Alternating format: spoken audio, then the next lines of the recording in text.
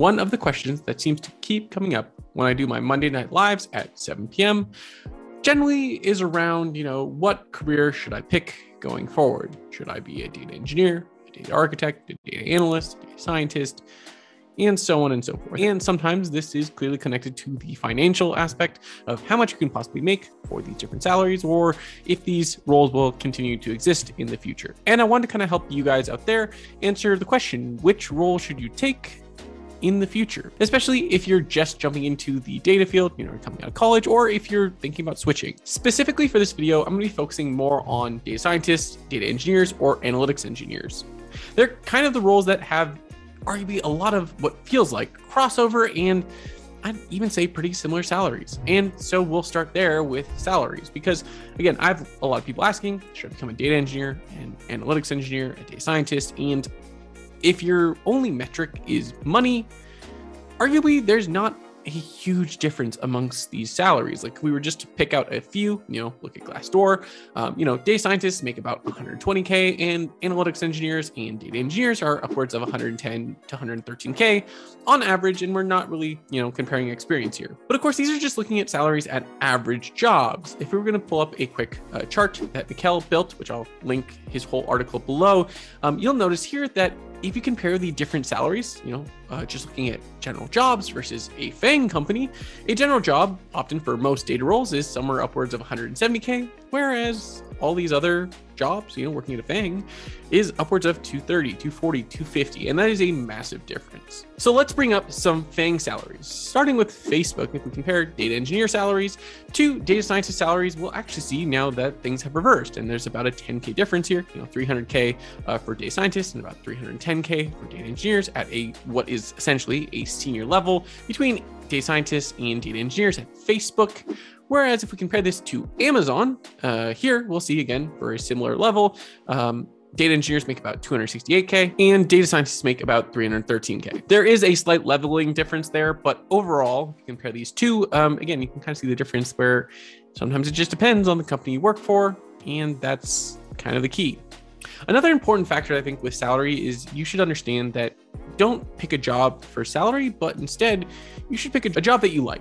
Because honestly, if you pick a job due to salary, in turn, it's often better to pick a role that you actually enjoy versus a role that maybe you're only trying to take because you think it's going to pay you more money. After all, there are plenty of copywriters who are making upwards of $300,000 a year, and data analysts who are probably making upwards of $400,000 to $500,000 a year.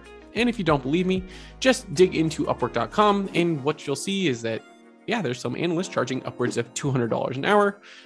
They might cross a little bit into data scientist level, but overall, they're capable of charging that much. In terms of business value, there's still a lot that you can do as a data analyst that could, in many ways, outshine what a programmer or a data engineer can do, because you're literally connected to the business. So I would care less about the role or the technical problems you're trying to solve, unless you enjoy solving those technical problems. But don't let that distract you from finding a role that you actually like doing versus people. So that's my quick snippet on, salaries. Next, let's dive into skills. And the skills for these different roles actually do have a decent amount of crossover. For example, you compare data scientist to data engineer to analytics engineer. You should probably all know SQL to some degree. And to some degree, some level of databases, as well as some level of maybe even Python, especially if you're in the data science or data engineering category. Analytics engineer is probably somewhat optional, or at least the depth does not need to be that deep, because if you're using a tool like dbt, there's Jinja 2, which has some Python-esque syntax, so you will need to be familiar there in that case. From there, many of these roles tend to branch off. Analytics engineers, I tend to find, are maybe purely much stronger on the SQL side than most of the other two roles. Again, in general, they also probably know how to use a whole host of tools. They also do have experience with things like GitHub and the cloud, at least again in general. But I think a lot more of the depth in terms of these skill sets or tools, in terms of like the technical side, lies more on the data engineer. The analytics engineer, their tools are more focused or geared towards driving business value. Again, that's why SQL is valuable here. They might know some Tableau to build some dashboards, and they're going to know just enough Python and cloud to get their work done. But the data engineer is really going to be the one that's doing a lot of the more hard technical work. A lot of the coding, they're going to be doing a lot more in terms of like dealing with streaming applications.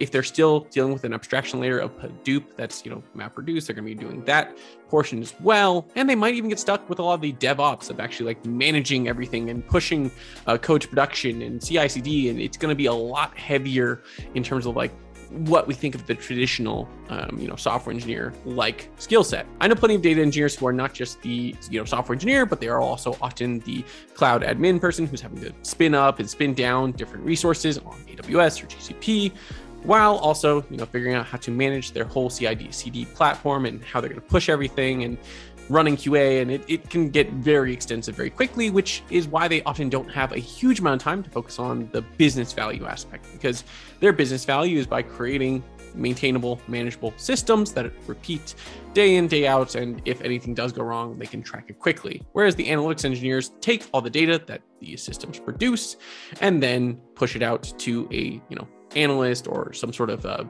business stakeholder, someone that maybe is connected to a dashboard. And then of course, data scientists, I don't think are often as tool driven unless they're doing something in terms of like deploying machine learning models. But on the base level, it's a lot of, Python, R, Jupyter notebooks. Maybe you've got some experience using cloud versions of Jupyter notebooks, maybe SageMaker and a couple other components.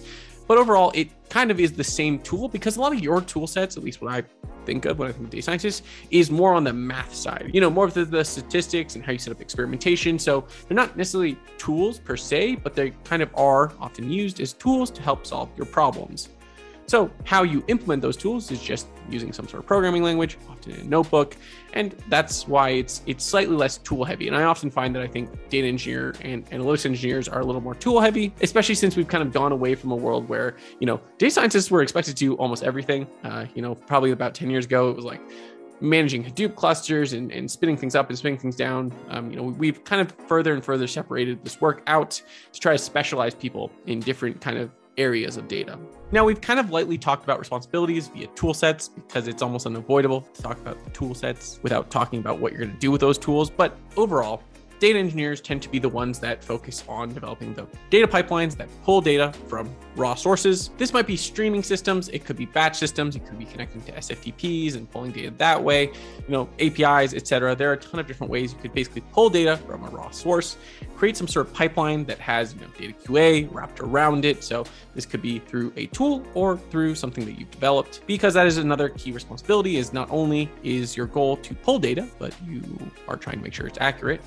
From there, you're often going to at least develop what I would say is the core level of your data warehouse. So this is often the base representation of everything in the business, right? Like if you're a car sales business, it's the lowest level of transaction would be probably the car sale. In fact, actually, it might be even lower than that. Maybe there's an add-on table, but for the most part, like you can just view that as the car sale, and like that's what you develop. Everything else after that is kind of in theory where the analytics engineer steps in. Again, I say in theory because it's never cut and dry. It will never be, there's always crossover, especially with skill sets that all kind of do very similar things. It won't be perfect. So in theory, the analytics engineer will now kind of develop on top of this whole system.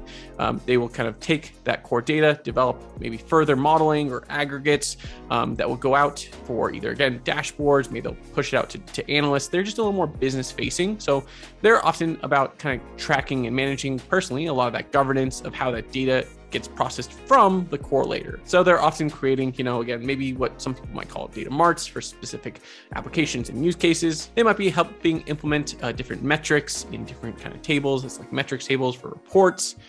They're really going to be working very hand in hand with the business to understand what their needs are and what that looks like on the data side. How can we develop those reports or those tables so that you can have them very easily? And how can we make sure it's consistent every time? And I think that's what's very important. In a weird way, the data engineer from a data consistency standpoint should have, quote unquote, the easier time, because you're not putting too much business logic into things. You're not trying to manage and maintain all the metrics definitions.